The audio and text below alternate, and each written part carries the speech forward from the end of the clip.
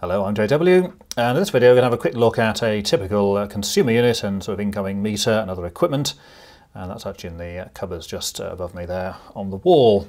Now this is a fairly sort of typical installation. It's not one that I personally install, but nevertheless it's one we've got access to for the moment.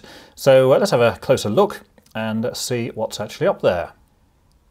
Now what we've got here is a fairly typical installation as you'd find in most homes in this country. And on the left there we've got a consumer unit. This is an older type which only has an RCD for half of the circuits. So this one, the RCD in the middle there, covers the circuits to the right of it, which is labelled sockets mainly. And then the 4 on the left there, which is for lighting and the cooker apparently.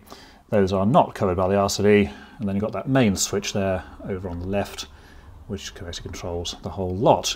And just underneath there's a doorbell there as well, which is a mains powered variety. And in the cupboard here to the right there, we've got on the right hand side we've got the main incoming supplier's fuse, and the cable coming out the bottom of that is actually where the power comes into the building. It's got that sort of putty coloured sort of seal on the bottom. And the top part of that, you've got a fuse on the left side, and then on the right side is just basically a link or a connection box. And the line connects to the left side where the fuse is, and the neutral connects on the right side. And from that we've got the two wires, the red and black, which come out of there and then go into the bottom of the electricity meter in the centre. Now the electricity meter there is a fairly recent one. It's one of these sort of plastic jobs all made from electronic rubbish, and that's fairly typical as what you would expect to find these days. And the power comes out of the meter on the two right hand wires there. Again, it's black and red in this case, and then they actually go across to those two connection blocks on the left, and then from there there's additional wires come out which go into the consumer unit. Now other things in here, we've got the main earth which comes in, and that's again on the lower right there, and that's connected to the outside covering of that incoming cable with that rather doubtful clamp there. That's actually designed for pipes, but it's fairly common to find them on incoming cables like that.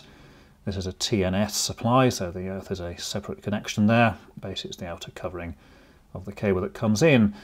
And from there we've got that green and yellow wire there which goes up and across into the consumer unit.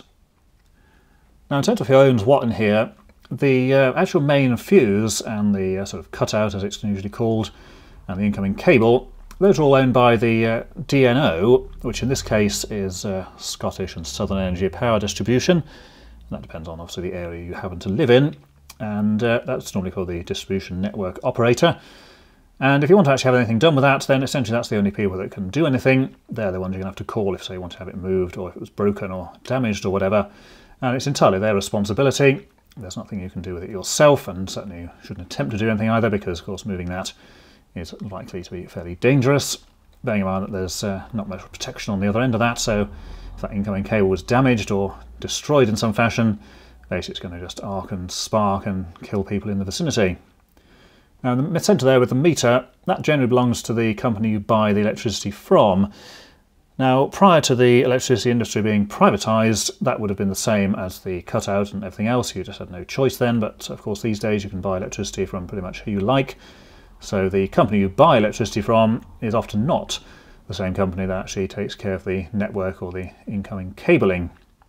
And then on the other side of the meter there we've got the consumer unit and the wires connecting to it, and those are what actually belongs to the owner of the property, and obviously includes the consumer unit and all the wiring inside.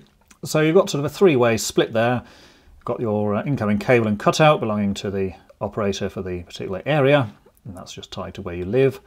The metering equipment in the middle, which is determined by who you buy electricity from, and then of course your actual equipment in your house, which is either yours or obviously whoever owns the particular property. Now here's the cutout in a bit more detail, and this is a fairly modern one. It's made out of black plastic. There are a fair number of these still out there which are made of metal or cast iron. Those are pretty ancient and probably should have been replaced by now. And see on the left there I've just got the top part, which is a fuse, and that whole fuse can actually be removed, and inside it's a cartridge fuse, typically 80 amps or possibly 100 in some cases, and that's what actually could be removed to disconnect the supply of electricity to the building. Now the problem with that is you're not supposed to remove those things yourself, because as we just saw there, it actually belongs to somebody else, so you're not supposed to remove that. And you'll also note it has a seal attached on the side of there to indicate if anyone actually has been tampering with it. But if you wanted to have the, say, meter would needed to be changed, or you wanted to have a new consumer unit fitted, which would involve disconnecting the supply, then that is the fuse which will be removed, and you can usually arrange that to be done from the DNO for your particular area. And if the meter people come around to change the meter, then they generally are permitted to remove that and replace it as part of the meter replacement process. And on the right hand side there, that's just basically a solid link in there, which is where the neutral connects. Now there are some of these out there which have two fuses, generally the older metal variety. So you've got a fuse in the line and the neutral. Those should have all been replaced several years ago, but of course there's probably a few out there.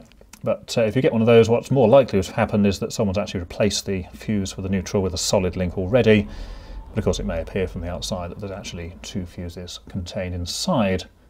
Now the lower part of this is basically just space to spread out the incoming cables so they can connect into the top. And then of course at the bottom left there you've got the incoming cable. In this case it's one of these lead covered varieties, it's pretty old. And we've got that sort of sealing gunk which someone's stuck around the bottom there to keep a bit of a seal on there. Some of these were filled with pitch or like a black tar substance in the past. Not sure whether this is one of those, but if that's the case then you may find that that's actually leaking out the bottom, because when it heats up it tends to flow more easily and then it's going to drip on the floor and ruin your carpet. And again, if any of these problems occur, then it's just a matter of calling up the relevant company. They will usually come out and replace or repair that. Now here's the meter, and so this is one of these electronic jobs, so it's fairly modern.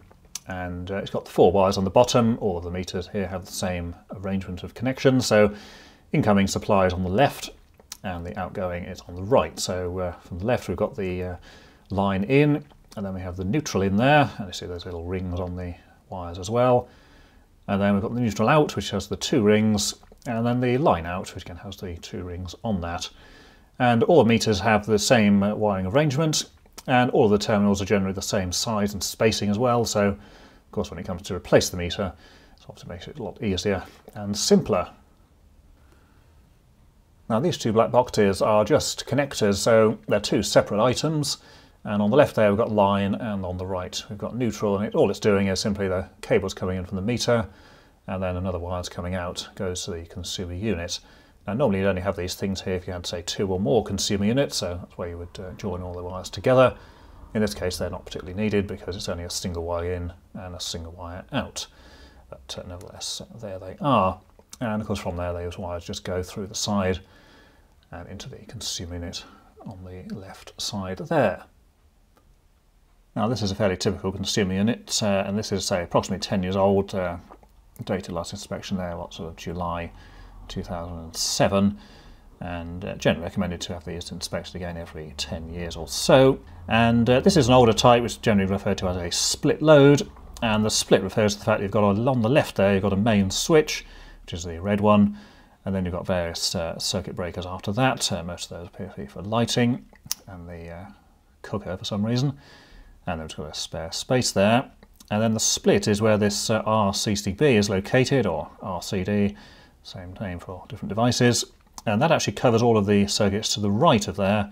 So that's mainly the sockets and things, and a water heater in this case. And the split, of course, just refers to the fact that it's basically split into 2 sections. You've got your RCD protected part, and then the other part which is not. This type of thing is not normally fitted now because most circuits now require RCD protection, including lighting, mainly for the fact of the cables being concealed in the wall. But in 2007, when this thing was fitted, then that was perfectly acceptable and the normal kind of thing to have fitted. As we've seen in a previous video, the newer consumer units generally have 2 RCDs, so you'd essentially have a second RCD between the main switch and those circuit breakers on the left side.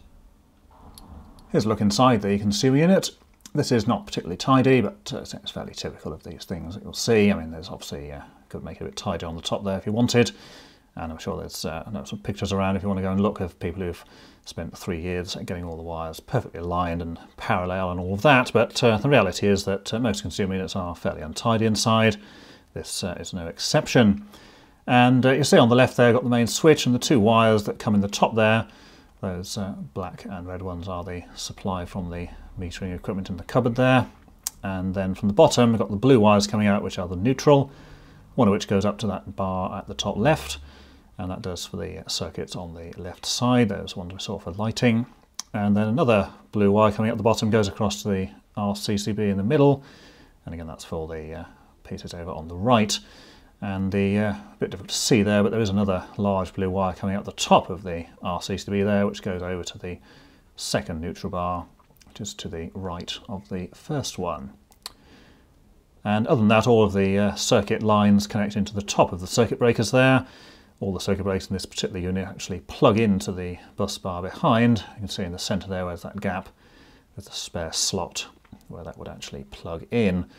And that's all contained inside and basically goes along to the main switch on the left. Here we've got a closer look at the earthing bar, so all of your circuit protective conductors are connected there, and of course that's supposed to be in the correct order, so of course you need to identify which one belongs to which circuit.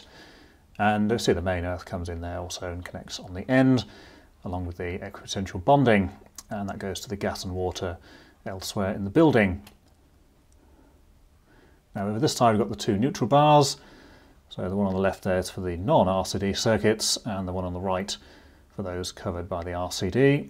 And the large blue one at the front there is just actually what goes down to the top of the RCD there, and of course that's supplied from underneath, which comes across from the main switch.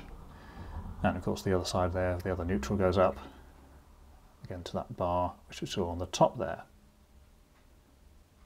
Now these particular breakers, which are made by Crabtree, the actual live bus bar which comes across from the main switch here isn't actually visible.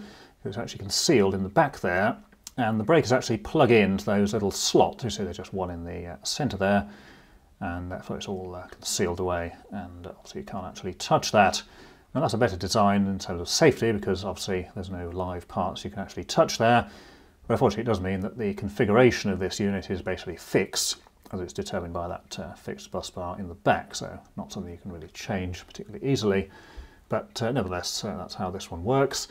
And you see there's no actual screws on the bottom of the circuit breakers, so they just literally plug into that bar at the back, and then of course your outgoing circuits just have the screws there in the usual way, and so there they are all along the top. Now these breakers over here are a different style, they're the same make and type, but they're just a later version, as these have presumably been replaced at some later date compared to the older ones over here. Now while we're looking here, that one in the centre there with the two wires, you can see the copper is actually peeking out of the top of the circuit breaker there, so those wires have been cut slightly long. They should be fully in the top of the circuit breaker, but that's only a minor issue. But certainly they ideally should be flat with the top as the ones on the left side there are, so you don't have the bare copper showing above. And again, those there look fine as well, and you see on the neutral there there's a little bit of copper showing as well, but so that's a minor issue. It's not something you're going to get all busted up over. Now the top wiring here is rather untidy in here, but this is fairly typical. I mean, this is certainly no by means the worst that we've seen. In theory, yes, you could spend hours getting all the wires perfectly parallel and lined up and all nice and neat, but in the real world that seldom happens, and this is a fairly typical example of what you'll find, and so this is actually quite tidy compared to some that I've seen. But nevertheless, if you want to spend 6 hours carefully lining up all the wires and putting them in perfectly, that's fine. But of course, bearing in mind that as soon as someone else comes along and changes something, they're going to get all pulled out and moved about anyhow. So again, it's not the tidiest in the world, but it's hardly the end of the universe just because some of the wires aren't perfectly parallel and straight in there.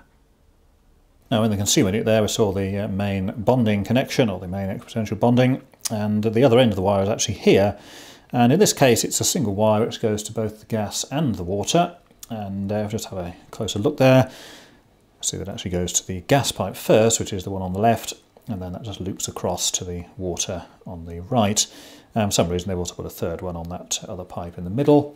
This is actually underneath a central heating boiler in the kitchen, and for some reason they've decided to bond that other wire onto the pipe at the back there, but nevertheless that's all connected in the proper fashion, although so there's actually an extra one there for some reason.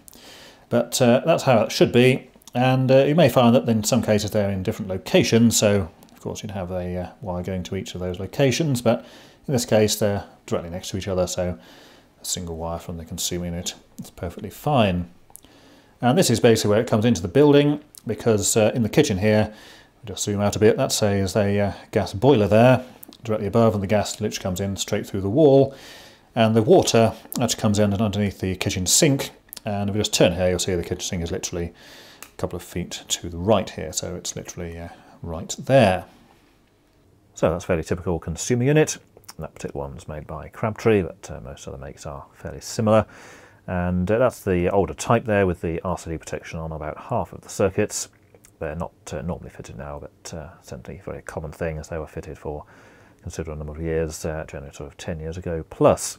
And the supplier's intake there with the incoming cable and the fuse and whatever, again, that's very typical, and that's usually the most common arrangement. That particular one is stuck up near the ceiling, but they're usually found also under the stairs and in other places.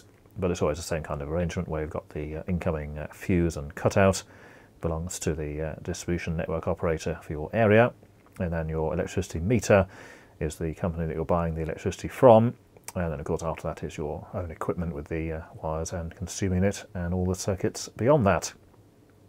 So that's all for this time, and until next time, thanks for watching.